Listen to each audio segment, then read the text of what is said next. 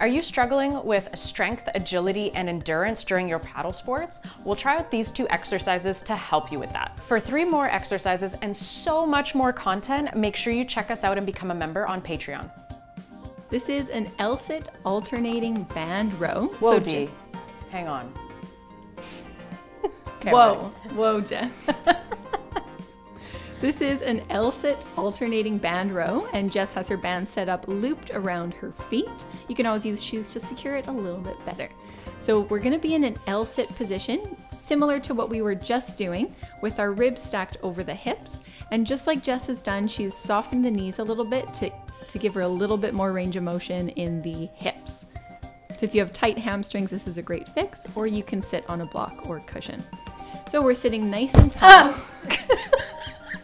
So one at a time, we're gonna set the shoulder blade back on one side and pull the elbow to follow. As we're pulling that band back with a straight wrist, we're allowing the spine to rotate toward that side. So this is gonna allow us to use our muscles that move the arms, but also our muscles that rotate the torso. So this is getting our back and core to work together so that we can have nice smooth movement when we're out and about paddling. But we never want to forget that initial movement from the scapula to make sure we're setting and stabilizing our shoulders.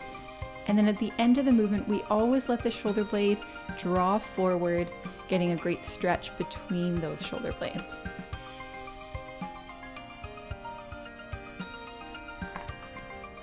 Woo woo! Here's our single leg toss and catch.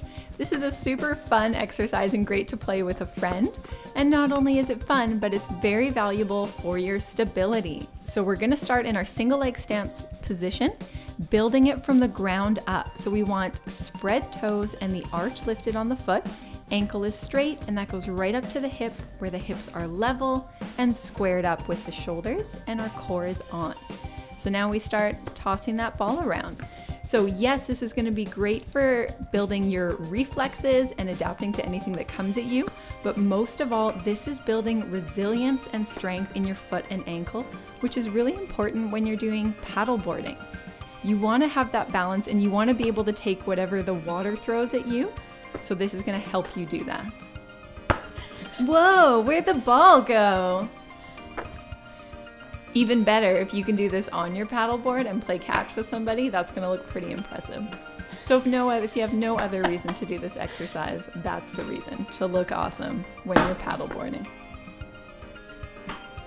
Some pretty great balance, Jess. Do a lot of paddleboarding. Thank you so much for watching our video today on paddle sports. If you want more, make sure you check us out on Patreon and on social media.